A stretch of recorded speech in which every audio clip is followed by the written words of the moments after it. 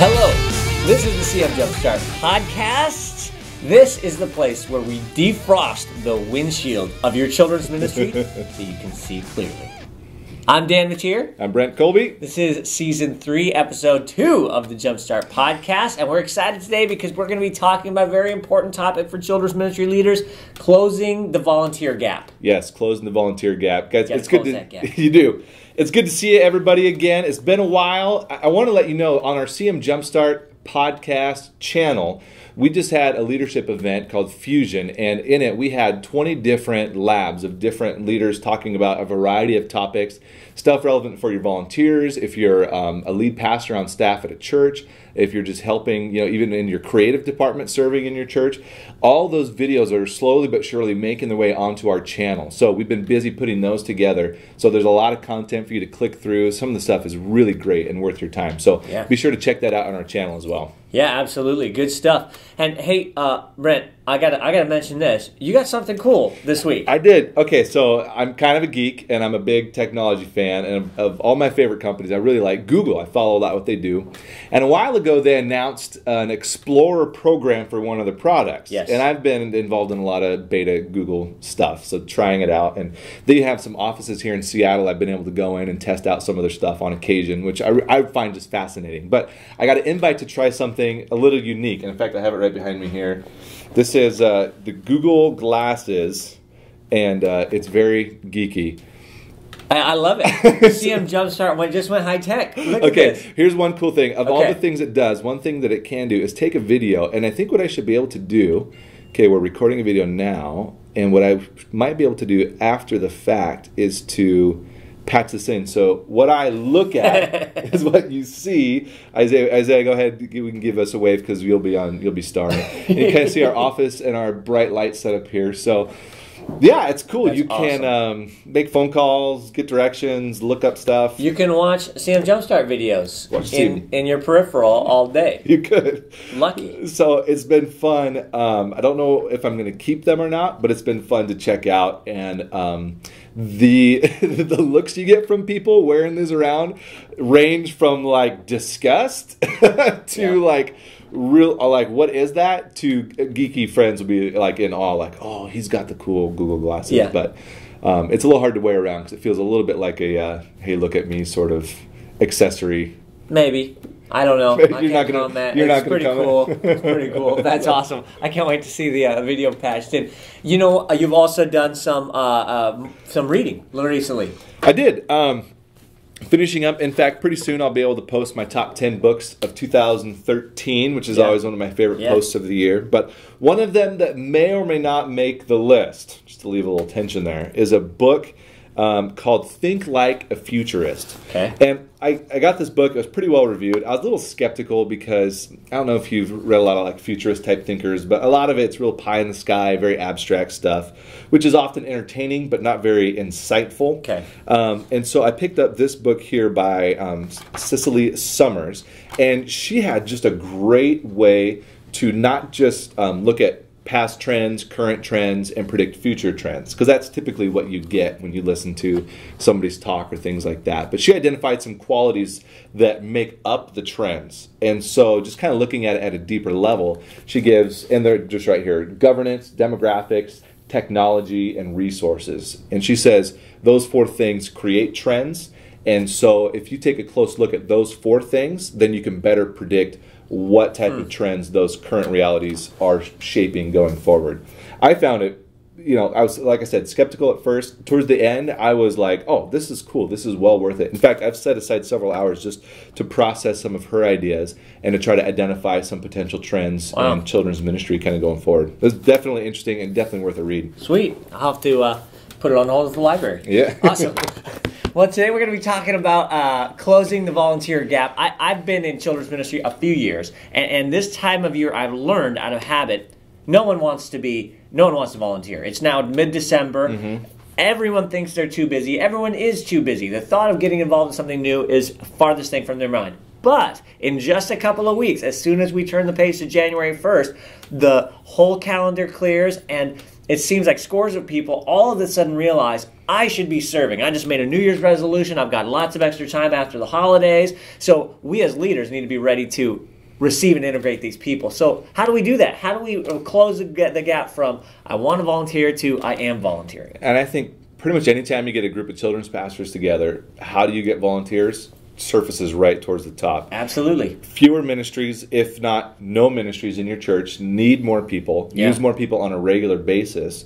I mean, the children's pastor probably has more contact with people in the church, especially people serving in the church, than any other pastor. Right. I mean, it's very unique in that. So the role of volunteering and having a good philosophy or strategy to approach volunteers is essential in any children's ministry. Absolutely. You had a story you were sharing earlier about maybe some of the pain of closing the gap on volunteers. I had an experience that I think many can empathize with, where I had a big event coming up, and I had go ahead and written out all the job descriptions of all the things I needed done, and had contacted people to fill each of those positions, and it was like 2 months back, and I felt very good about it, so I put it to the side. I just had checked it off my list, and I continued working on the event. When it came time to call and confirm all those people and to call a meeting with them to kind of have a pre-meeting for the event, half of them were not on board. Ugh.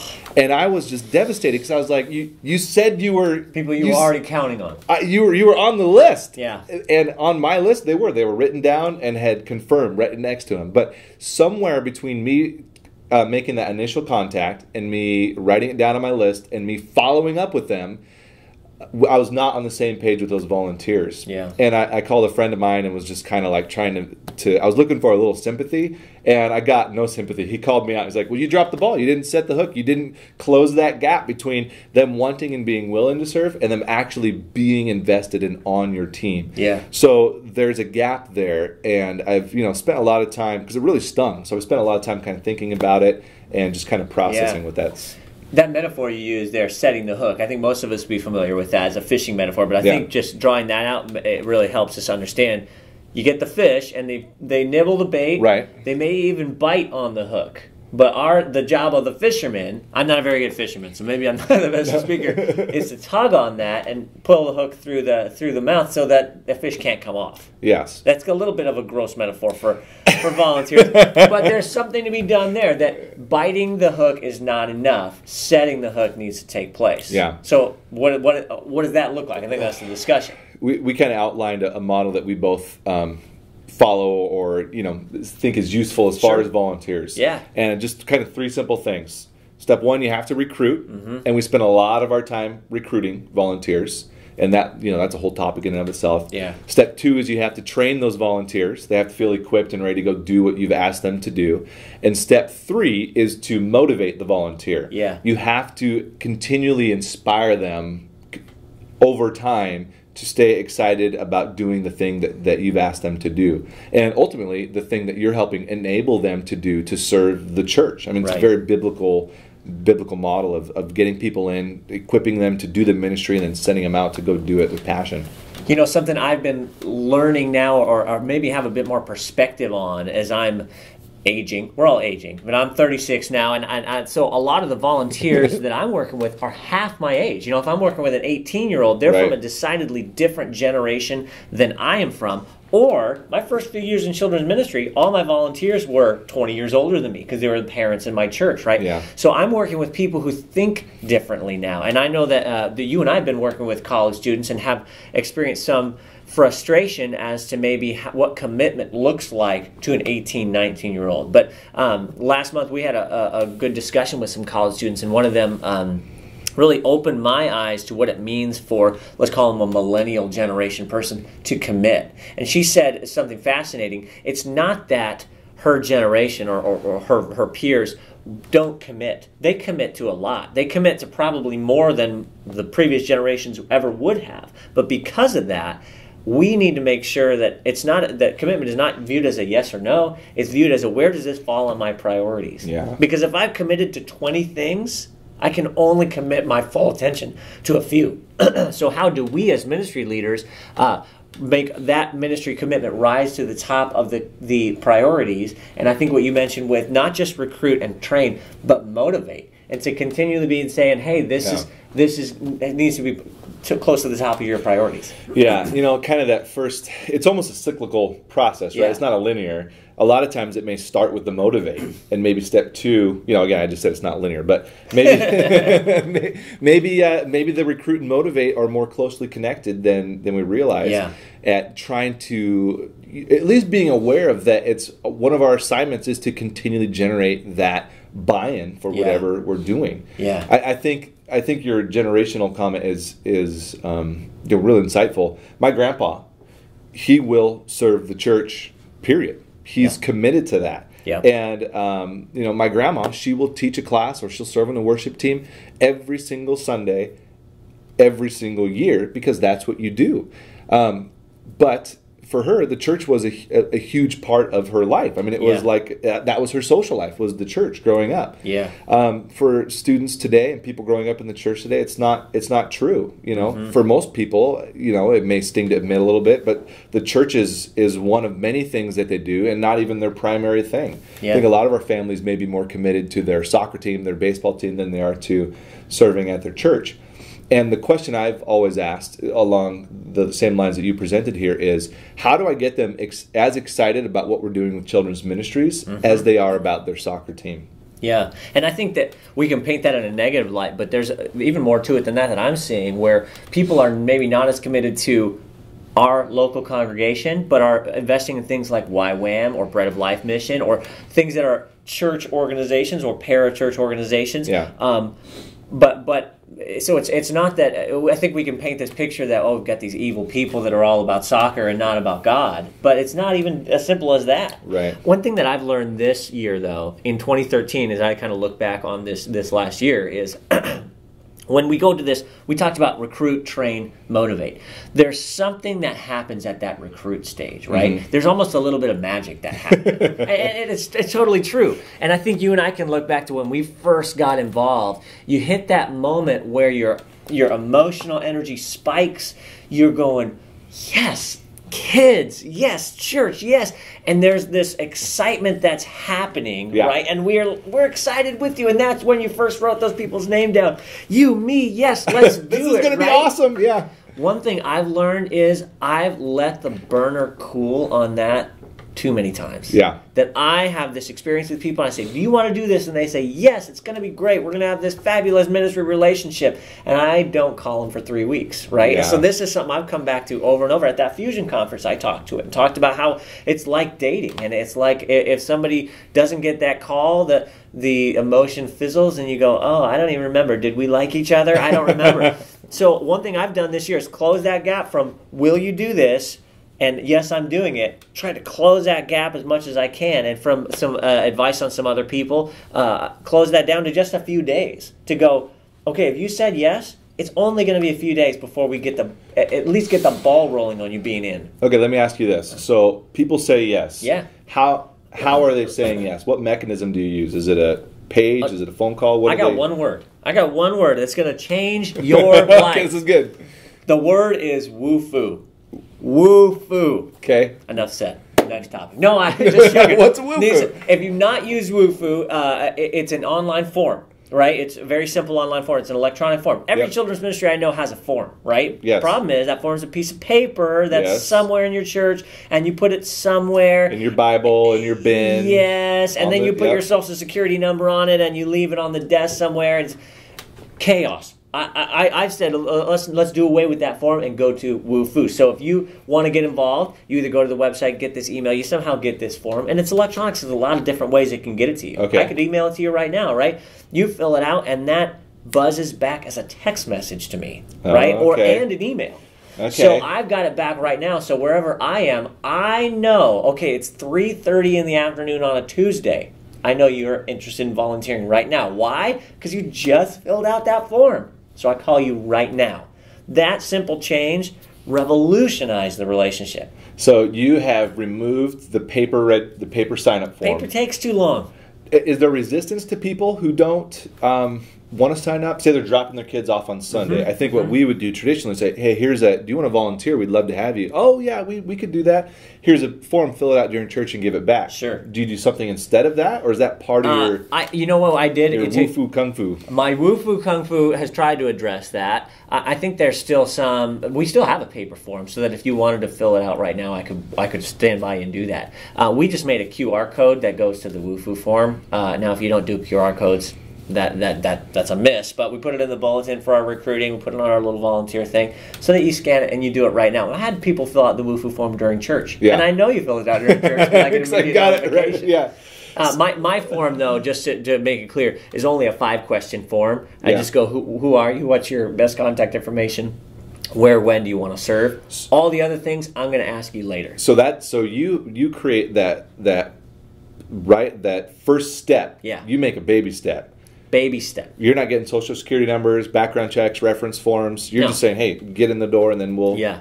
Because in my mind, as we talk about set the hook, what I want to do is to set the hook while you're still excited, while you're still hungry for the bait, right? It sounds so crass. Talk about, we're going to... But it's true. To say, okay, are you excited? I don't want to diminish your excitement as a volunteer by asking for your last 5 churches and 3 personal references and the date of your baptism and right. That stuff confirmation papers. Right, that stuff can suck your excitement. I still want to do that, but I can do that in process after we've set that's good. So then what have you found is a good gap? So you recruit, you make it easy for them to sign up. Yeah. You follow up immediately. Yeah. And then how much time do you put between getting them on board and starting to train them? Because to me, that's another question people have. Do I train on demand? Do I do quarterly trainings? Do we do a once a month? Like, how have you guys sorted that out? We do our first step of training, we call an orientation. Okay. So that ideally, no more than 6 days after you've said yes, we've scheduled that orientation. So if I woo-foo you, if you woo-foo me on Sunday, I will be oriented hopefully that week. Yeah, hopefully the idea would be before the next church service that we have. Now that's on you too to make sure you're available, right? And not everybody is,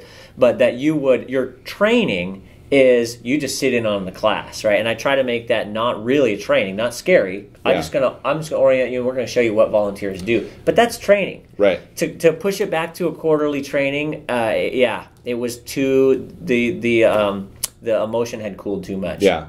So I've noticed some trends here. Yeah. You make it easy and accessible, and you make it happen quick. Immediate, yeah. Yeah. That's good. That's really good. How do you guys address the motivate? Now, I understand following up immediately, training immediately, those are motivational tools because you're striking while the iron's hot, right? Yeah. For the volunteer who's been a part of your ministry for 6 months, and then further 6 months, or in that first year, what elements are there to keep them excited about what they're doing, serving in the church? I wish I could say, hey, I've got it, and here's the plan. Let me tell you what my strategy is, and I think if we were good at this, we would be on point. I try to communicate this, and actually Mel Ming is who I got this from, leader here in our network. If you imagine that everybody sits at a table, a round table, and we all sat at those, especially in church, we all have like a bunch of them. Oh, yeah. And at your table is the person who motivates you, right? Right. And as a leader, at your table are the people who you're responsible for motivating. How many people can you fit around that table? Right? You know how many people you can fit around the table. If you squeeze and your knees touch each other, you can maybe fit 10. You might be able to fit 12 if the chairs are small. Yeah, right? yeah. But 8, 10, that's about as many as you can. So to try to just keep that ratio balanced, that I think is the key to motivation. Because I know my mistake is believing that I could successfully motivate 40 volunteers. So you getting up front on a Sunday morning and doing this, hey everybody, we love you, we're excited about you, and there's volunteers, there's not volunteers. You don't think that is like a home run? I think there's a place for that. Yeah. But I try to communicate to my volunteers, my leaders, okay, you 8 people, you're the people that I motivate. You in turn have your own table of people you motivate. But you need to know that I'm not able to motivate successfully those people. I might be able to encourage them, but I can't be responsible for owning them. So you're intentional about sending out motivators. My strategy is to be intentional about sending out motivators. Yes. A good strategy would be to send out motivators Yes. and not leave it upon yourself solely to motivate your team. Yeah. Because even if you're an average sized church, 100, 150 people, Yeah.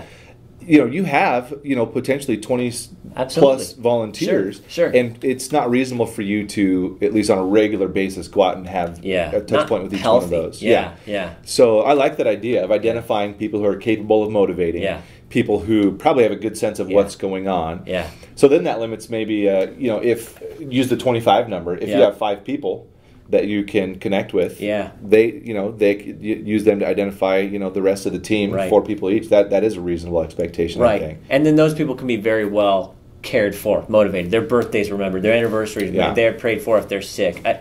That's how we try to do it. The idea of leaders of leaders of leaders. That's how Mel would paint that. That's cool. Well, it also makes it not all about you, which speaks a lot to the longevity of any ministry. Yeah. So cool. Sweet. Dan, great thoughts. Thanks for sharing and kind of stuff. opening up about what you guys do at your church. Yes. I can't wait till next time we can Google Glass each other. I don't know. Yes, we could. We'll figure something out. So in the meantime, be looking out for the top 10 list of some books to be reading. We will see you guys very soon. Yeah. Thanks for joining us today. We'll catch you at episode 3 next month. So check us out at cmjumpstart.com in the meantime, or go to YouTube and type in CM Jumpstart, and we'll see you there.